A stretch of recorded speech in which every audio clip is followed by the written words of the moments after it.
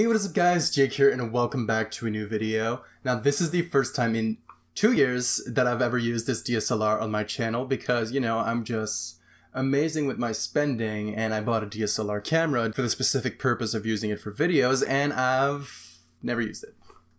And I'm also trying out a very, makeshift lighting setup right now, so it may not look the best, but at least it's better than nothing. I'll definitely try and improve on that for future videos. So in today's video, I'm going to give you 5 tips that have helped me personally grow in my artistic skills. Now keep in mind to take these tips with a grain of salt because they obviously will not apply to everyone out there. But at least I hope that you can gain some knowledge out of at least 1 or 2 of these tips that can help you potentially improve in your art. So yeah, let's get started. So the drawing that I'll be working in the background is just a commission that I recently finished, and honestly I'm quite happy with the way it turned out. But yeah, now let's get into the 5 art tips that could help you. First one is going to be explore other artists' styles. Just pick maybe 5 artists that you really like. Try not to go with artists that have too much disparity in their artistic styles, and just look at their work, try to analyze what they do and what you like, and see if maybe there's something that you could use from those artists. So for example, if you like the way they draw eyes, then maybe you can interpret that in your own style, or maybe if you like the way they draw hands or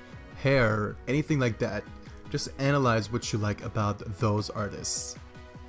And then the second tip is going to be to copy those artists. And what I mean by that is maybe take an artwork they have made and try your best to copy it as one-to-one as you can.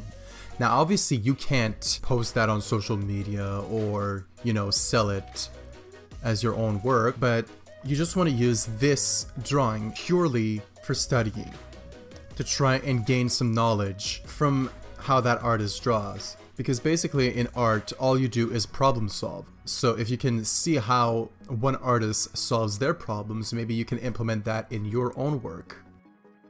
The third tip, and this is the one that helped me the absolute most, is to study fundamentals. Going back to basics. So what I mean by that is, just study what you've always, that you've never wanted to study.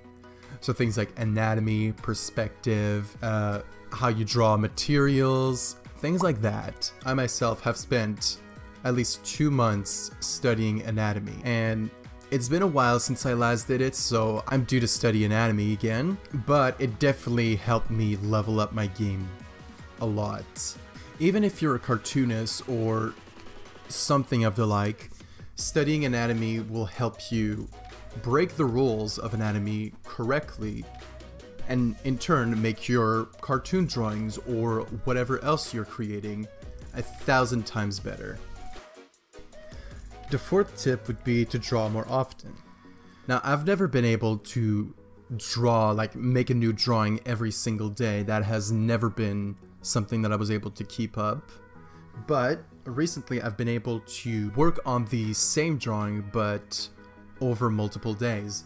So for example, this drawing I did over 3 days. So in those 3 days I didn't create 3 individual drawings, I just worked on this one, but it still helped me get more mileage in my art. So that way I was able to get more mileage without needing to create a new drawing every single day. I was able to spend as much time as I needed to on the drawing, while still being able to improve my skills. The fifth tip is something that I've personally been a victim of early on in my art journey, and that is just to use reference when you draw. I understand this, feeling of, oh, using reference is cheating.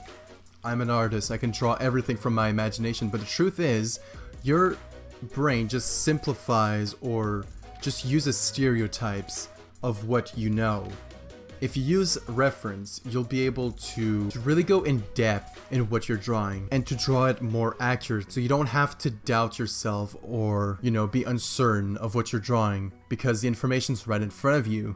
Because like I said before, art is problem solving and the problem is already solved for you, you just need to recreate it. In this drawing, you saw me use a picture of a jacket. That was what the commissioner wanted, was to have that bird on the back of the leather jacket. So I used that to my advantage to just create that the bird on the jacket. And then for the background, he sent me a reference of an alleyway and I used that for the background.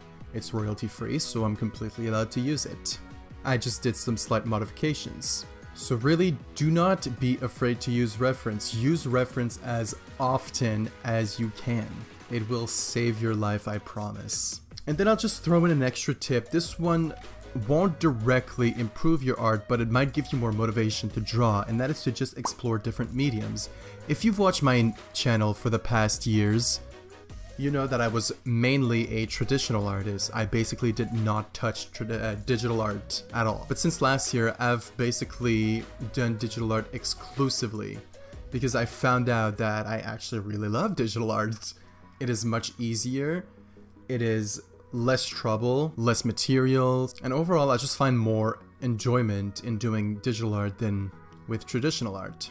And subsequently, I started drawing more because that I found my love for digital art. So I hope you were able to gain some knowledge out of these tips. If you did, please leave a like, comment down below, and subscribe to keep up with my future content, and I will see you guys in the next video.